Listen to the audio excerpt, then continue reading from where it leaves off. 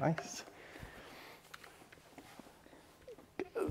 Unrelated question to anything we did musically, but I just, my brain, because when we stopped there, there's like a kind of a performative ritual of communicating stop. Like as performers, we kind of like, we can kind of communicate that.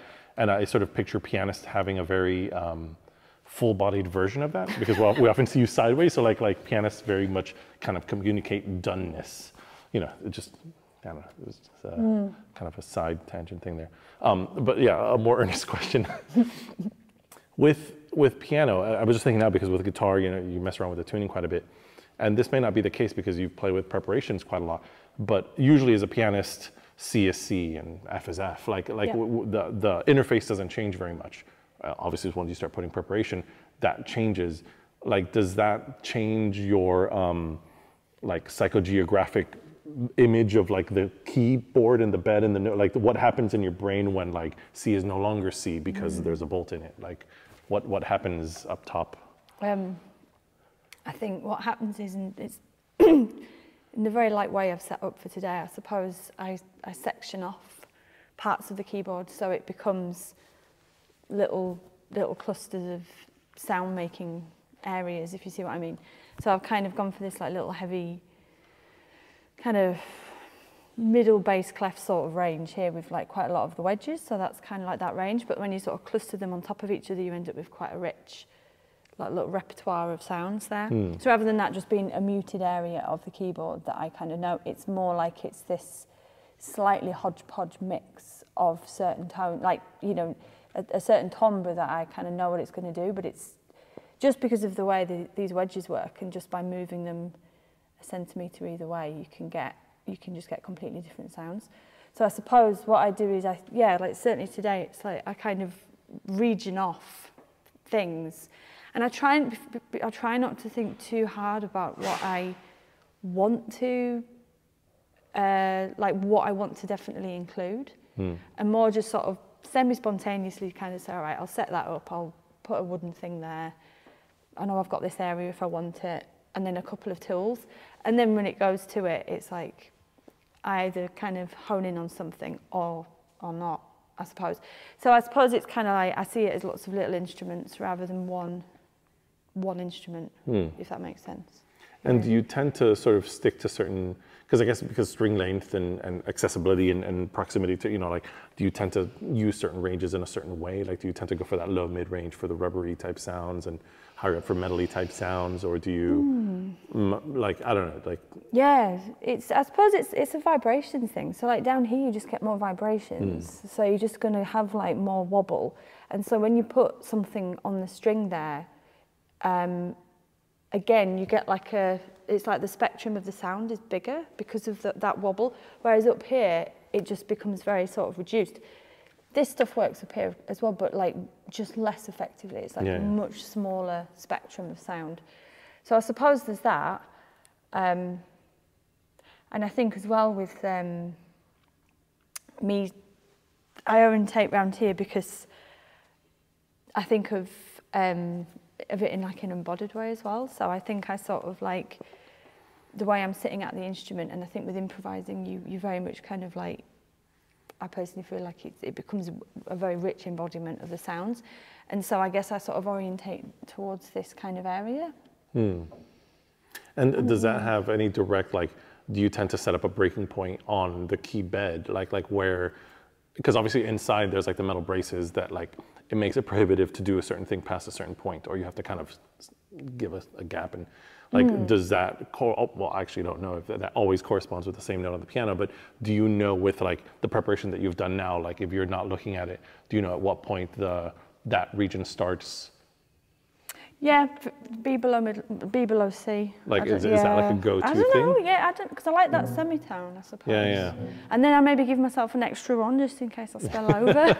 I don't know, but yeah, there's something about the B. Yeah, yeah. But because it's next to C. Yeah, yeah. So like basically it's an octave at that C, it's like something different. Yeah. Yeah. Like from there up, rather. Yeah. Interesting. Yeah, I mean, because I think like with a lot of this stuff, like there's the practicality of the physical instrument. Like there's an area that's easy for you to reach, and then there's bars in the way that sort of prevent certain types of things. But then here, like I guess that conceptual thing of like there's a fresh octave that will be a new sound. And do you do a similar thing like near the upper end? Yeah, yeah. So up here would be, I'd probably, maybe, I mean, you can use your fingers at any point as well. So I guess you have that mobility of it there. Up here, I would maybe have a slightly different material, like small wood works up here well. But again, I don't know. So I suppose that if we were to kind of be really specific about it, I could say, right, I'm just going to use this. And like, you know, and to sort of say, right, these two squares, something like this. I think the other thing is as well is it's like, how much do you want to keep yourself restricted, or how much do you want to have all your options? And I think I think some improvisers really like to kind of like go in with, say, like something that's quite restricting, because there's so much you could do, you know, and it's like, right. And I think I just didn't really know what I wanted to do today, and I ended up using a lot more sounds than I thought I would. But yeah, that's a way. That's something, isn't it? I mean, do you do that? Do you, yeah, for sure. I mean, like particularly when you have a situation like this, like when there's a bag of tricks available, and objects and preparations, like you can't do everything. I mean, I guess you can, but then that becomes a different kind of thing where you're like doing every sound once. Yeah. You know, like because there's not enough time in the world for that. But I think it's like finding things that gel or like here, because we're both in sort of pitched and non-pitched spaces. Yeah. There's sort of like materials that we kind of clustered to a bit, and then we kind of moved over here a bit.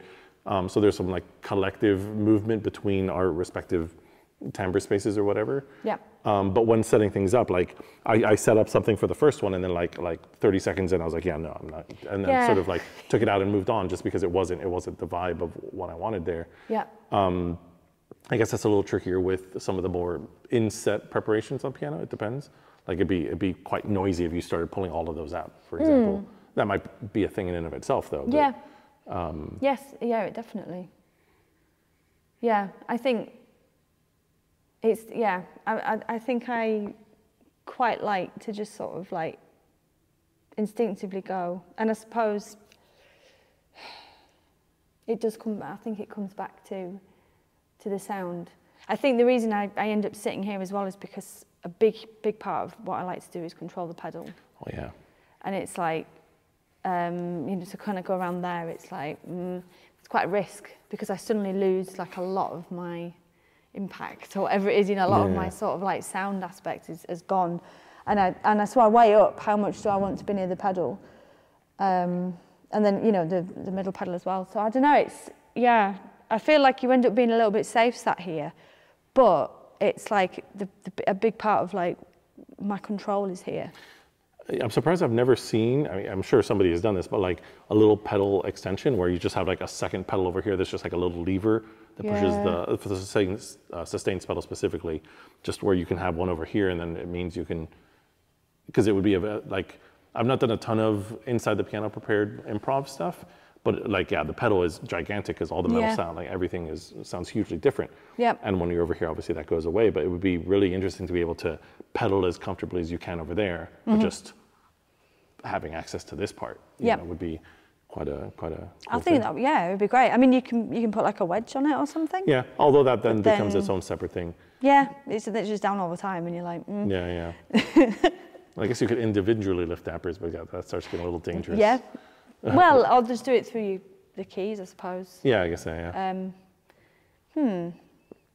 Yeah, because I love these. These yeah, sound so cool. Yeah, the geometry of the inside of the piano is such a different thing from the key bed, like, because it's such a, like, it's so, well, it's not symmetrical, but it's like this, you know, this rectangle of like all these little, you know, smaller rectangles, whereas inside there's the completely different consideration. It's just angles and forces that need to be braced, and those little holes for the sound vibration. Like, it's such an interesting topology inside here that makes for very, very different playing in the way that, like, a sax player, a flute player, there's all these like mechanical things that are required in order to make these sounds, which now become part of like a physical language, which then carries on to like repertoire. On the piano, it's sort of, this part is kind of boring and repetitive in terms of like the repeats, octaves, and obviously things change, but the funny requirements of what needs to happen in here would produce these variations, where like this area is for this area is for this. You kind of reach over here and you can do these things, and you have to do these workarounds to negotiate the face of the instrument. It works really well, I think, for this video too, because people can't see the inside of the piano, or maybe they can from the reflection a bit. But that's typically what the piano is. It's like this opaque, often, well, not often, but like sometimes completely closed box, like black box that you can't see inside. Yeah. Yeah. Do you ever do the prepared stuff with lid off completely? Do you have a preference? I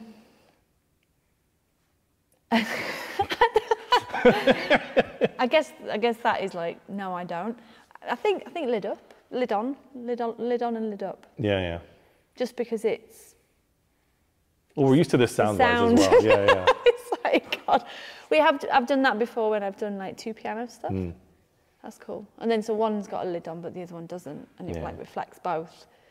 And I suppose, like being able to get around here has been useful for a few things. It's quite nice having multiple people around, isn't it? Like you can all kind of like stand in a little row going around. That's kind of cool. Yeah. But yeah, I think what I was pleased about was the fact that I think sometimes the piano can just be loud, and it's like such a loud instrument, and I think to being able to bring out these tiny little bits of the mechanism, like the tiny strings and the tiny nuts, is actually, it's just this little tiny aspect of it that I personally like to kind of like dwell in a little bit more, rather than it just being this big. Less of the forte. Yeah, just more of the. Yeah. Cool. Shall we play a bit more? Yeah.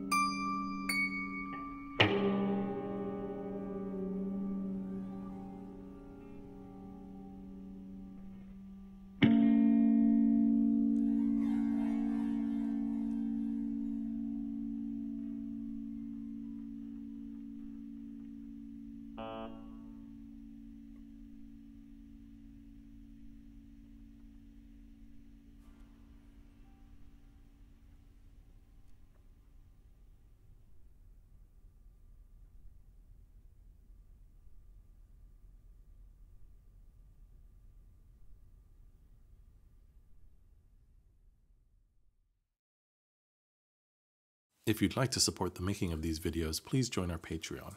The link is in the description below. Thanks for watching.